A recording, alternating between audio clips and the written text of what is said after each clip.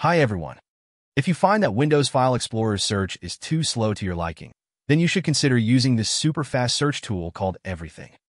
It can locate your files and folders by their names instantly and also locate your files by their contents very quickly, way faster than the File Explorer.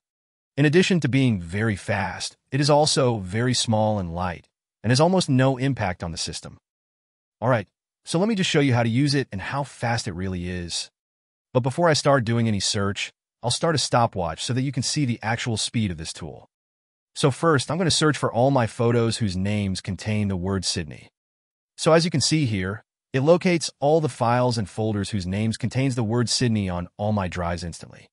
If you want to show the pictures only, you can just apply a filter simply by clicking Search and then click Picture. You can also show this search filters to the right of the search bar by clicking View and then Filters. And if you want to be able to have a quick look at these pictures, you can show the Preview panel by clicking View and then Preview. Now you can click any of the file name on the list to have a quick look on it. To open the folder containing the file on the File Explorer, simply right-click the file name and then click Open Path. Okay, now let me do another search by name. This time I want to find my SQL Server configuration file. So first I'll reset the search filter and then simply type in my .ini. Then I'll turn on the Match Case search option to refine the search results.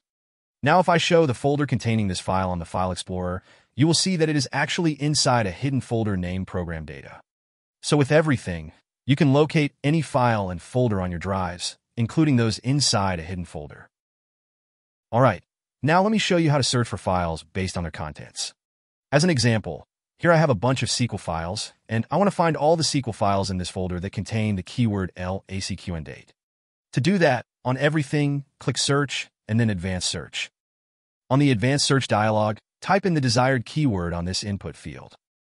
You may also turn on one or more search options below it, and then specify the location of your target files, either by browsing it or by copying the full path from the File Explorer. You may also turn on the Include Subfolder option if necessary. After that, simply click OK. Alright, so it finds two matching files almost instantly. And as you can see here, both files indeed contain the keyword I entered on the search dialog just now. Okay, so that's how fast Everything is and how easy it is to use it.